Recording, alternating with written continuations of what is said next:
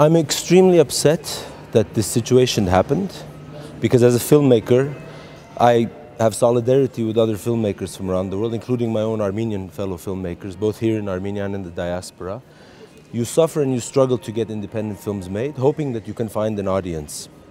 And this festival has been a wellspring to create programs to show the diaspora films, the Armenian films, to create a genuine effort at preserving the evolving culture of Armenian cinema and cinematography. So for me, what still is completely foreign and I find morally reprehensible is when a festival programs 37 films to be screened at a screening venue. Why would the screening venue, at the last minute, knowing that these films are going to be taking place, last minute ambush and completely derail a film festival's program by telling the festival you have to remove 2 films, both of which deal with LGBT and trans themes, and let the other 35 go on. So this to me is an ambush. This to me is morally reprehensible because I've never in my life ever heard of such a scenario. These people committed to giving Golden Apricot the screening room to screen these films for free, to their credit.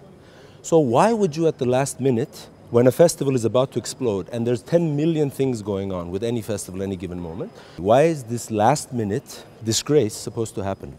So I've been very upset, but I've been very inspired by the films and the filmmakers here. But I'm deeply sorry for all these filmmakers that didn't get to screen their films. Whether they're films I like or not is irrelevant. This is about freedom of speech. But I'll ask you this much. For 14 years, this festival has screened some of the most controversial films in the world, dealing with these very same films. Why now? Why this year? Maybe we need to be asking different questions to understand what the root of this problem is.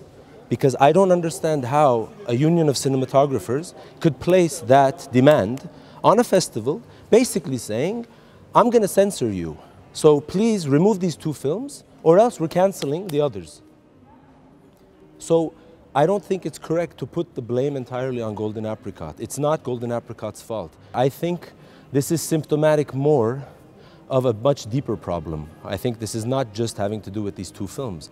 I think this has to do with a society that is not able yet to accept that these are themes that are relevant to modern-day Armenian society, they're relevant to the global dialogue, and it's more symptomatic of something that I'm much more afraid of nowadays, is that we have become, tragically, a militarized nation.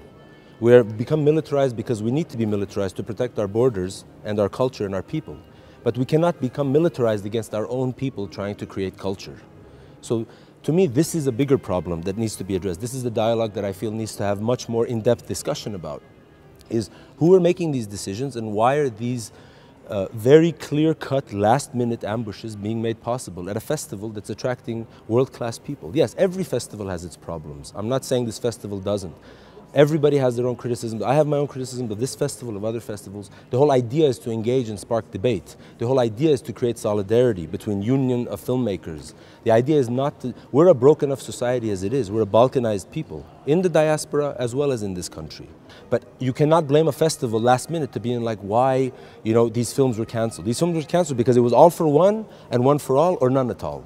That's why. Their reputation was tarnished by partners that they went into partnership with who dishonored their agreement at the last minute. So the blame is on the partner, first and foremost. Secondly, I think they should create a platform in a capacity of within this festival or after the festival to honor these films and filmmakers that were selected, that were then deselected. Because yes, the responsibility is, again, it's not their fault, but it's the responsibility of the festival to make sure that every film gets seen that they've selected.